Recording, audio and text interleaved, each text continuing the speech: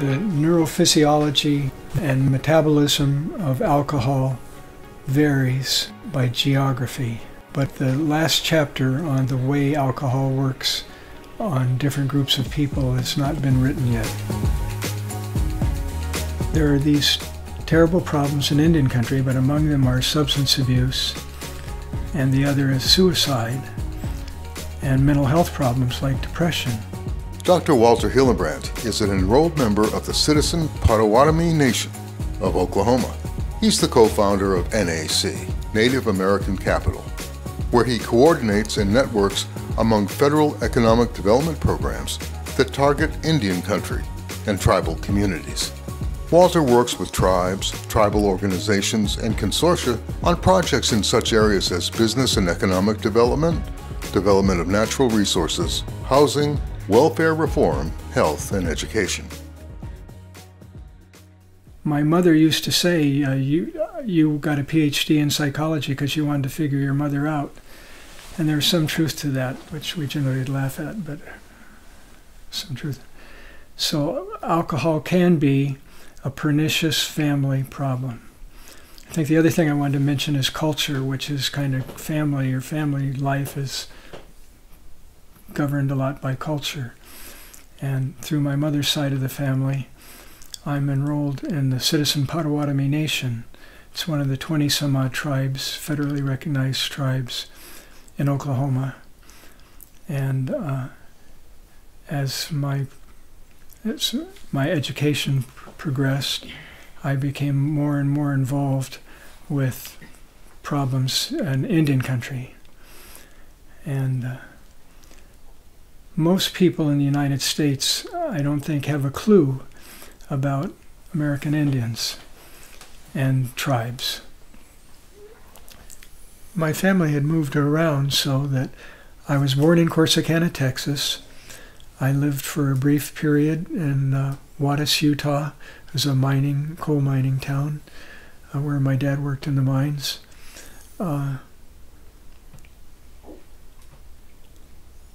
Then we moved to Colorado Springs and then to various places in California, which in the 1940s, 50s, and 60s were a long way from Shawnee, Oklahoma, where my tribe is. But as I guess, so one of the things I wanted to say was an apology to uncovering family members' addiction problems. Another thing is I want to express my gratitude to the many institutions involved in my education, one of which was when I was in graduate school, majoring in psychology. My tribe's lands, the Potawatomi, are very interesting because they originated in Canada. The anthropological records suggest there were three tribes: the Odawa, the Potawatomi, and another tribe. And they moved from Newfoundland to Central America, central parts of the United States. And the Potawatomi have more treaties with the United States than any other tribe. And there's about 22 different bands of Potawatomi. So there's a Pokagon Potawatomi in Wisconsin, and there's Forest County Potawatomi in Minnesota. So we're spread out. And what a lot of people don't know is that Indian tribes are mentioned in the Constitution of the United States. And it's Article 1, the very beginning things, which I think includes, nowadays they're talking about, what's the term of art? The president impeachment, Article 1. But Section 8 of Article 1 of the Constitution of the United States says relationships between Indian tribes and the United States of America are the sole province of the Congress of the United States. states, territories, whatever you are, you don't have any say over Indian affairs. It's the exclusive province of the federal government. And just in 1789, around 1790, around that time, they passed the Non-Intercourse Act, which says by statute the same thing that Article 1, Section 8 says, which is states, municipalities, territories, you don't have any say over Indian affairs. It's the sole exclusive province of the federal government. I think another factor that a lot of people don't know is there's a hierarchy of judicial prudence and priority. The bottom rock is the Constitution. The second thing is treaties signed by the President and approved by the Senate. They take precedence over everything except for the Constitution. And then come statutes that are acted. So if there's an inconsistency between a treaty and a statute, the treaty reigns. Well, this substance abuse and suicide are terrible problems in Indian country. But everything's interrelated to one degree or another. And so there's housing problems, health problems, but here's another thing that most Americans don't realize is American Indians whose tribes are recognized by the federal government. Sometimes there's tribes that aren't recognized by the federal government, they are recognized by states. There's like 4 tribes in Virginia, Northern Virginia, that just recently got acknowledgement as being federally recognized tribes. Well,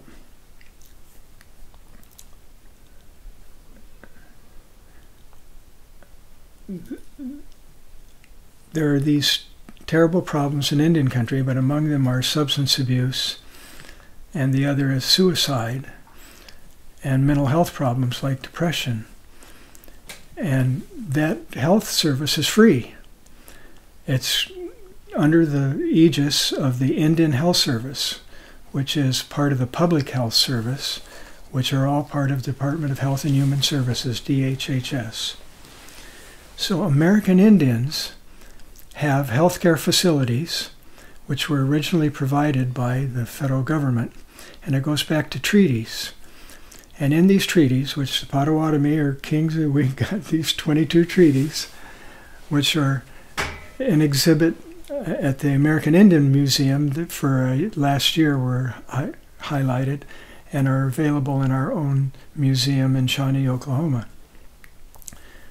But why should American Indians get free health care?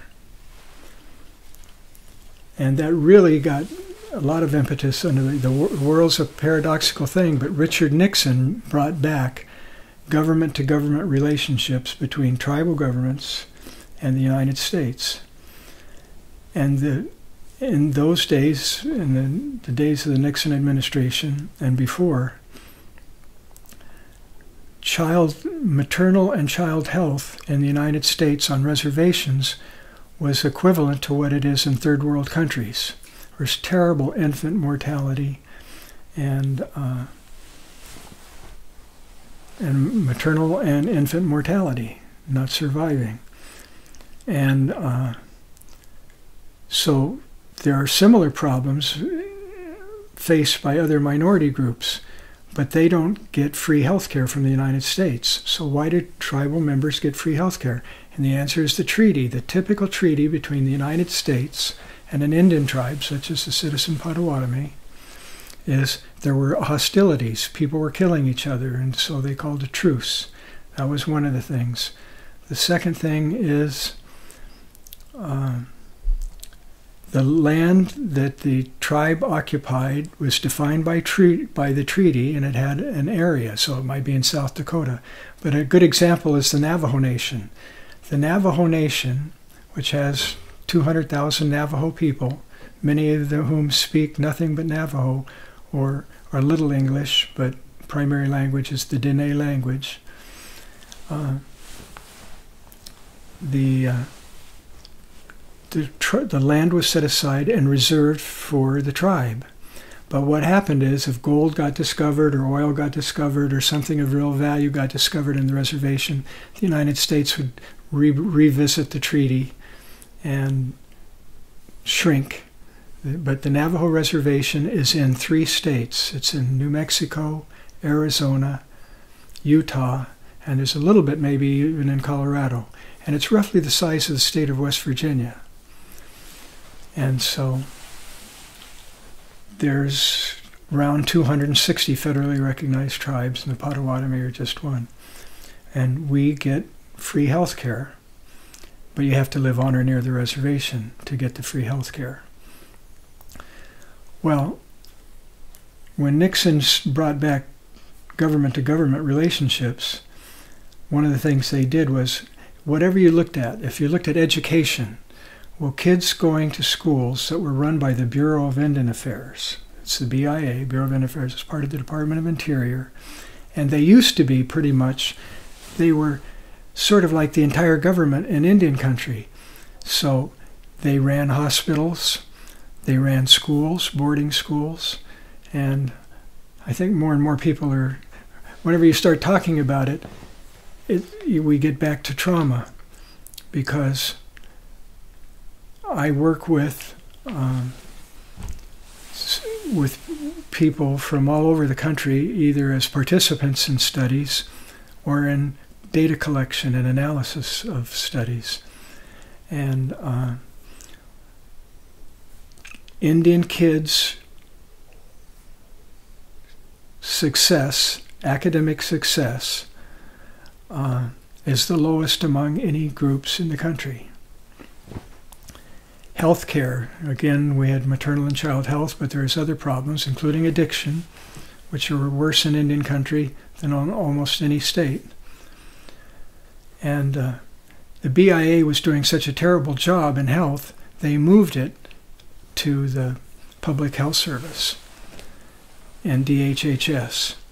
And then they started giving tribes the option that you can run your own healthcare system, and the money that we used to supply for those services, they'll be your employees, it'll be your hospital, your nurses and everything. One of the first tribes to do that, to take advantage of it, was Citizen Potawatomi. We have our own hospital, we have our dentist, stuff like that. And in general, my tribe, like most tribes, are taking over the benefits of the treaties. So they have their own educational system, there's schools, and of course in a school that's run by the Choctaw, well, they have Choctaw language classes. By the way, the Choctaw, there's all these things people don't know, but there's they made a movie about it, the Code Talkers, which were mainly working in the Pacific Islands. And the Code Talkers were not restricted to the Navajo Nation. They were the biggest volunteers for it. But the Mississippi Choctaw, which the majority of the people there speak their language as well as English, and they were Code Talkers too. So there's 3 or 4 tribes do that, and they're credited with a lot of the success in the Pacific. So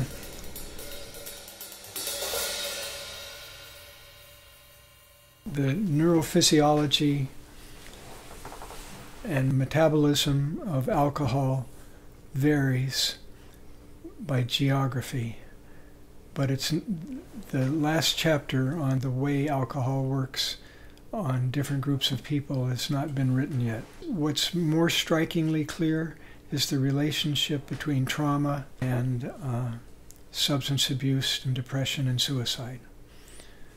So it's not automatic. The tribes took over, are still taking over more and more the educational system. And this really got underway in the 1900s, and there were a lot of religious orders that came to help the tribes in their education. There was a number of boarding schools in Washington area. I'm reluctant to say their name, the professional football team in Washington, D.C., used to work out at Carlisle, Pennsylvania in the beginning of the season. And if you go to Carlisle, Pennsylvania, it was a boarding school for Indian kids. And there's a little graveyard there for all the kids that died in the schools. And now there's been formal apologies by various Christian groups, church groups, for the maltreatment of Indians in the boarding schools. There was a lot of sexual and physical abuse. The mantra was, kill the Indian, save the child. They had potentially good motives, but I think there's, in the news, the Catholic Church schools and seminaries where there's a lot of child abuse and adult abuse, sexual and physical abuse. It was an involuntary thing. The BIA came, they took your children, they took them to a boarding school, and the children could come back to visit home once or twice a year. And they were traumatized by leaving because they were not allowed to speak their native language. They'd be punished if they spoke their language, whether it be Navajo or Potawatomi or whatever. They were all dressed in uniforms, and they were not allowed to practice their religion. That's traumatic. Even more traumatic, though, is back in the beginning, when decades before Plymouth Rock, the native people didn't have the antibodies for measles, chickenpox. It has been said, and not refuted, that when the reservations were established, the blankets of the people suffering from smallpox were taken and brought out to the reservations and given to Indian people as a form of genocide. When Squanto, the native person who allegedly helped the Pilgrims learn to grow corn, which was unknown in Europe, and harvest and to hunt, he went to England. A lot of people don't know this. Squanto actually went to England on a ship. He came back to the United States, and when he came back, there was no trace left of his village. Everybody died or moved away.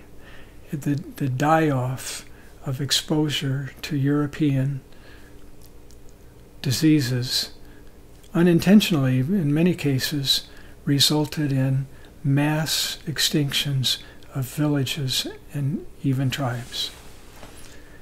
In the 1900s, the citizen Potawatomi were a poor tribe. We didn't have many resources. We don't even have a reservation. There's 20-some-odd tribes in Oklahoma that don't have reservations. There's only one, and it's the tribe that sits on top of a lot of oil, and they have a reservation there. So it got so local vendors in Shawnee, Oklahoma, where the tribe is located, wouldn't take checks from the Potawatomi because our expenditures exceeded our revenues. Well, we got, when I was a graduate student at Riverside, I was contacted by my aunt who said, fill out these forms because some's going to go into the pot allocated to health and education and housing and welfare, and the rest is going to be distributed among tribal members. And I got $500, which was a lot of money in 1965. When the Potawatomi told the Bureau of Indian Affairs that we were going to do it this way, distribute the money this way, said, no, you're not, because you guys don't understand enough about economics and you don't have the resources. And in those days we elected a guy who's still tribal chairman from the 60s, Rocky Barrett, John Barrett, said the money had been held in trust. Here's another arcane thing about Indians. The reservations are held in trust by the United States of America. So the Indians living on the reservation now don't own it, in a sense. It's owned by the United States as the trustee. Well, guess what the trustee was doing with with the the money that was going to be held by the tribe for housing and other needs that we had. They said, "You don't understand enough about it." And Rocky said to them, "Well, we know this much. We know enough to put the money in the bank or a savings account and get interest on it." And the United States had sat on that money for 50 years and non-interest-bearing accounts. And Rocky is a tough guy. And he said, "Everybody in the United States is going to know what you've been doing to us and the rest of the tribes." And so we got the money now. We own the hospital. We got the schools. We've got a wonderful housing program, and that is repeated over and over. But tribes are confronted with the historic trauma from the die-off of contact of Europeans. Later, the reservations, taking the children away and trying to turn them into Anglos, is all changing, but the trauma is passed from one generation to the next.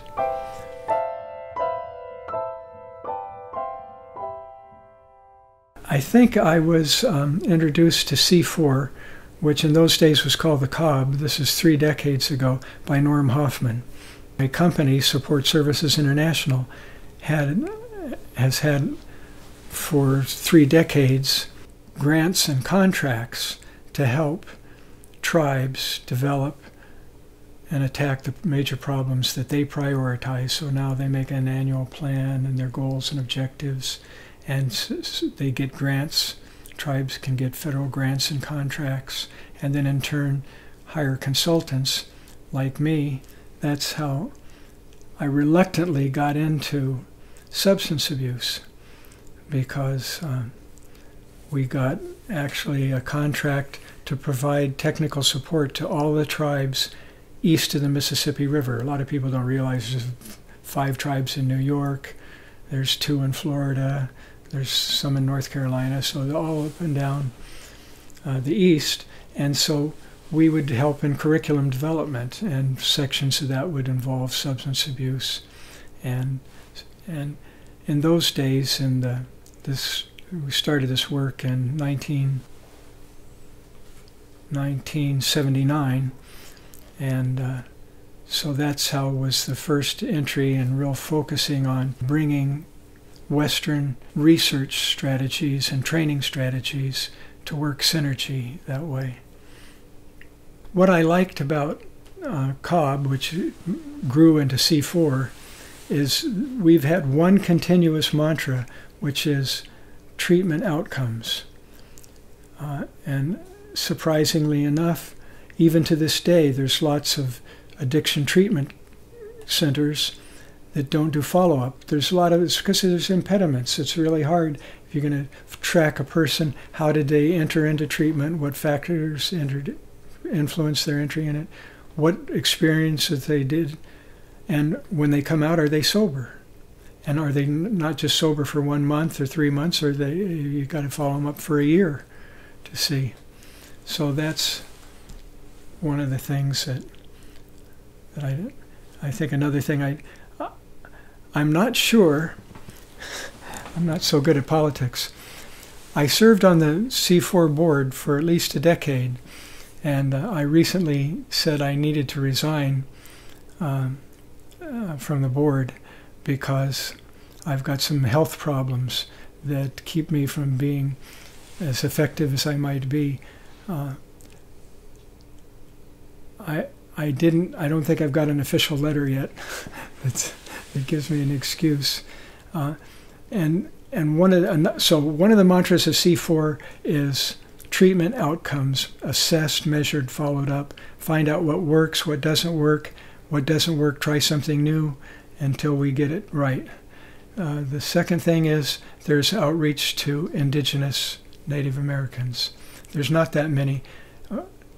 Over time, there's been more and more, but there are a lot of universities now that have Native programs, and so the students coming out of those programs can do the same kind of a consultation on on outcomes measurement and training methods and stuff like that. So that's one pool, is academia. Washington University in Washington State has a program. Several universities in Oklahoma have programs. Colorado has it, and so that's a wonderful thing.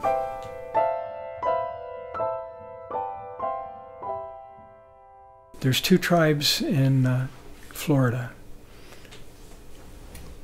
The Miccosukee, and what's the other tribe in, it'll come to me in a minute.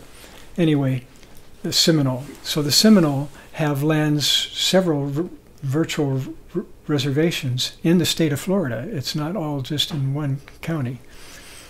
And they were getting old people like me, they're taking buses to go to a bingo operation that they had. And us old-timers like bingo for some reason.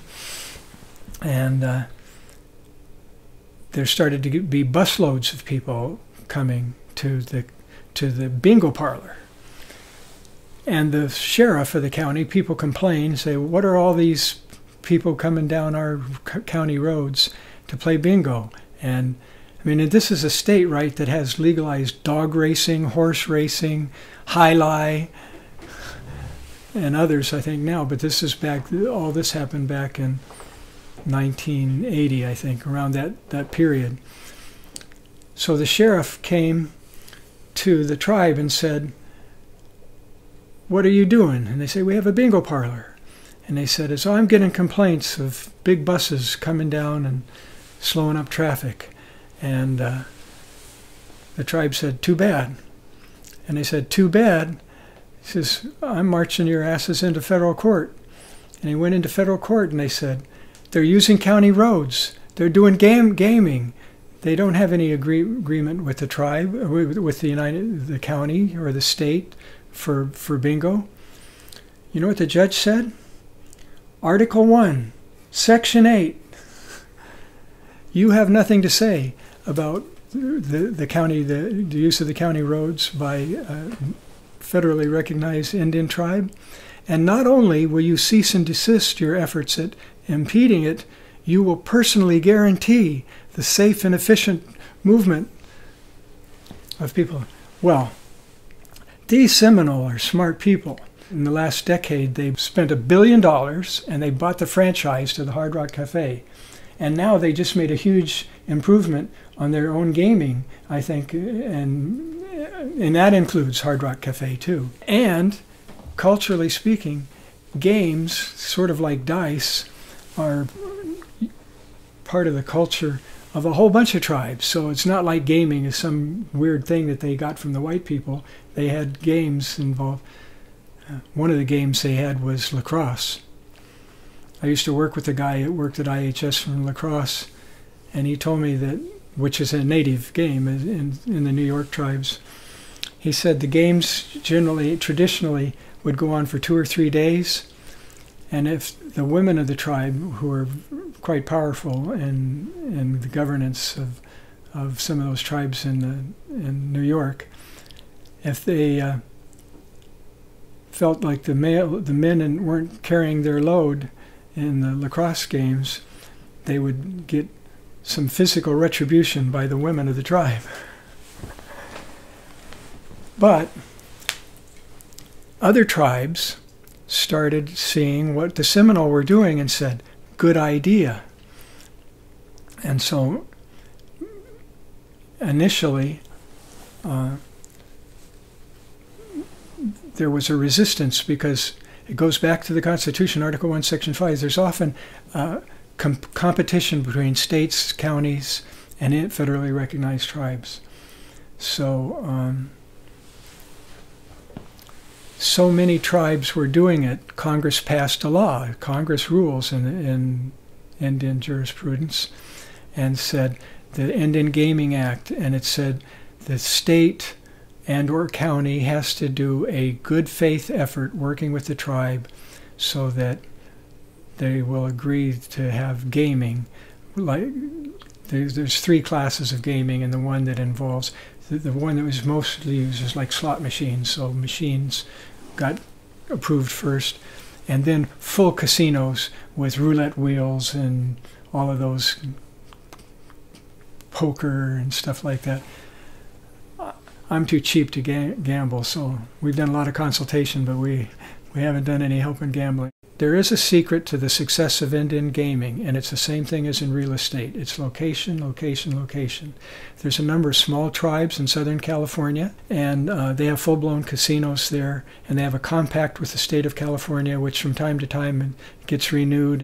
Tribes became really militant. I remember in Southern California, the state was maintaining that the tribes were in violation of the agreement they had with the state, and the tribes got a whole bunch of semi-trucks, and they encircled the casino and told the state that they would have to come in an armed fashion if they were going to try to shut down their gaming operations. So some of these places and some of those Southern California tribes are big bucks.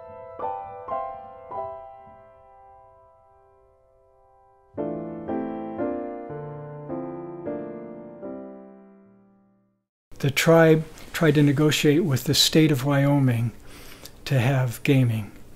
And there's no gaming, no legalized gaming in the state. And the state said, forget it. And they said, it's our reservation. All of the federal judges said, you guys haven't bargained reasonably. So what we're doing is we're going to say they met the burden by the Indian Gaming Act, and now you, the state, are going to have nothing to say about it because you lost everything every time.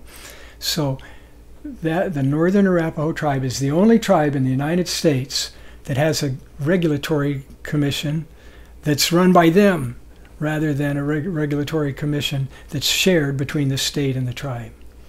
So our victories are so few, it's good to be celebrated whenever you get it. I am a psychologist, licensed in the District of Columbia. I'm also the head of a company that does research and training in Indian country. And one of the things that I just believe that, and I share with all my clients, things are getting better, but it's been omitted for a long time in psychotherapy and addiction treatment and prevention efforts, is the idea of gratefulness to a creator. There's two kinds of people in the world, those who believe in dichotomies and those who don't. Well, I'm one who doesn't believe in them. It's because everything has risks and rewards, you know, and life has got all these struggles, and none of us are going to get out of here alive. Eat dessert first. If you're not thankful for all of the wonderful things, I've had a lot of trauma in my family, and I'm thankful for the fact that most or almost all of them recovered from the traumas that they had had and changed their life around. But anyway, I just wanted to reinforce a sense of gratitude. A second thing about substance abuse in Indian country is most people in Indian country are not drunks or drug users. In fact, one of the exceptions is, this is a terrible thing, is it's a lot better now, but 2 decades ago, if you needed a medication prescribed by a physician, I'm not even talking about, it could be a reflux drug or something like that. It's really hard to get around most reservations. You take the Navajo, it's the size of West Virginia. And so it's not unusual for people to have to drive for an hour to get a medication. And so then when they have it, and let's say they got a reflux condition, they take them, this happens a lot in Indian country, the patient will take the medication, they will get better, their cousin will need it, or something like that, and not having a reliable car or something like that. So then they'll share the drug, which generally is especially bad for drugs that are antibiotics, because when you stop, some of them are left, and the bad ones then tend to develop an immunity to it. So it's not just mood-changing drugs, but most people, most Indians living on reservations do not abuse drugs. But those that do are somewhere between 2 and 5 times greater in percentage than they are out in this neighborhood. It's a terrible problem. But we got to keep in mind, it's not everybody. It's not, oh, there's a stereotype of a drunken Indian. And there are drunken Indians outside every city, sometimes because they've been banished explicitly or implicitly from the reservations because they're driving drunk, stuff like that. So it's a terrible problem. The literature from the last 20 years on the effectiveness of psychotherapy, including addiction treatment, the primary variable that makes a difference in the success is the respectful interest expressed by the treatment provider that establishes a positive relationship rather than an accusatory one. And it turns out that no particular training is better than any other. Psychotherapy provided by physicians is not any better than that provided by psychologists, which is not any better than that provided by social workers, which is no better than a good AA group that's really functioning well. That's changing. And C4 is part of that movement to change it, to find out what works and why it works, and then to spread it.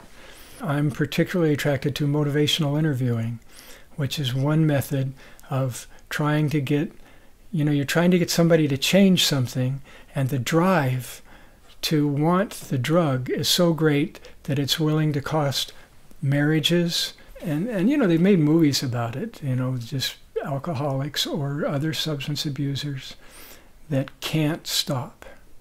And now the same pharmacists and pharmaceutical houses that are being bankrupted now also, though, produce some drugs that help on craving. So I think that we're getting past this paralysis in the last 2 decades and finding out what works. David Mealy, he's such a proponent of minimization of damage and stuff like that. And I think that's part 2, is that things like providing methadone to people who are addicted is a great idea. And the idea of trying to get them built-in systems that are effective and efficient.